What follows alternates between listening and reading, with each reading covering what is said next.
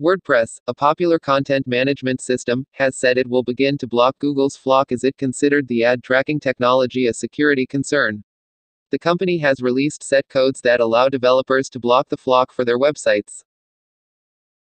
WordPress powers approximately 41% of the web, and this community can help combat racism, sexism, anti-LGBTQ+ discrimination and discrimination against those with mental illness with 4 lines of code, it said in a post. WordPress also cited a blog post from the Electronic Frontier Foundation that had deemed Google's FLoC a terrible idea. The post had criticized Google's decision to put people in groups based on their browsing habits.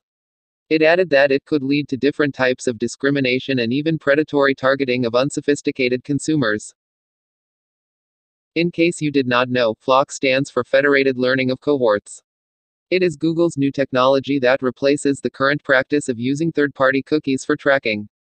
Google believes that the new system is more secure than the previous one as it shows ads based on your cohort instead of individual data. The company adds that the method will also help improve user privacy as federated learning involves sharing fewer data. Not everyone has bought Google's privacy argument with FLoC.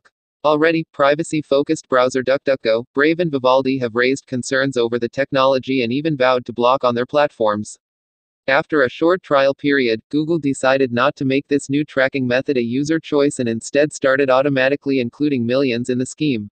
If you're reading this in Chrome while logged into a Google account, yes, that likely means you too, and if not now, then eventually, DuckDuckGo said in a post recently. Vivaldi in its post raised similar concerns and announced blocking the technology from its browser. The company said that FLoC was a privacy-intensive tracking technology. It also said that the FLoC tech could continue to run in parts of the world that were not covered by the EU's stringent GDPR. If you enjoyed this video, then hit the like button, share the video, and subscribe to our channel. And don't forget to hit the bell icon. Thanks for watching.